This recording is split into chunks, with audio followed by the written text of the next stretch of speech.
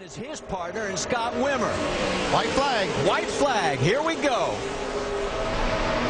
Harvick in front. Can he make NASCAR history and win both ends of a nationwide Sprint Cup doubleheader in one day? He's going to have to fight them all from both sides right here. He's got cars coming each way. McMurray with a head of steam. McMurray, oh, look out, little contact with a 32. McMurray says, hey, I was in front the last time. You took it away from me earlier today. He's going to try and take it away from you. Oh, he's hung in the middle. Here comes Keselowski. Got trouble now.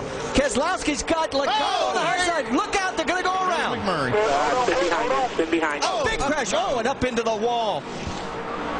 Look out. The caution is out. The race will finish. And it looks like Brad Keselowski is going to get the race win. Bring it here. Bring it here. We will check with NASCAR officials because of where the field would be set when the yellow came out. Unofficially, it looks like Brad Keselowski has taken the win. And a tough break for Kenny Wallace there.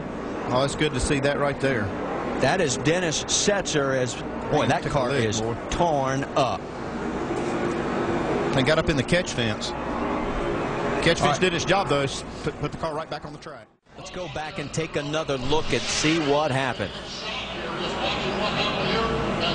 See McMurray trying to get in line right here, right behind Harvick. Just not enough room. Yeah, and he had to check up for just a second because he was on the right rear quarter of Kevin Harvick. And then once he goes around, the chaos begins. Wow, Look at Setzer. Wow.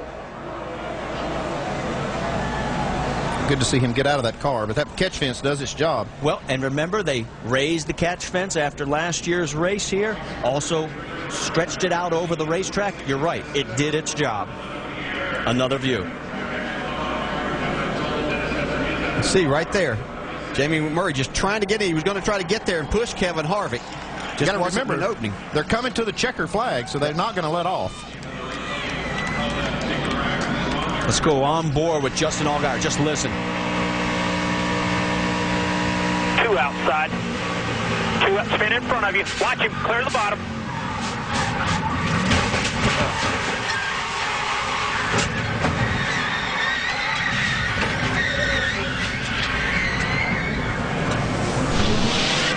You know, this was the last race for these type cars here because at Daytona they'll run the new car, but this wasn't how they wanted to send them back for sure.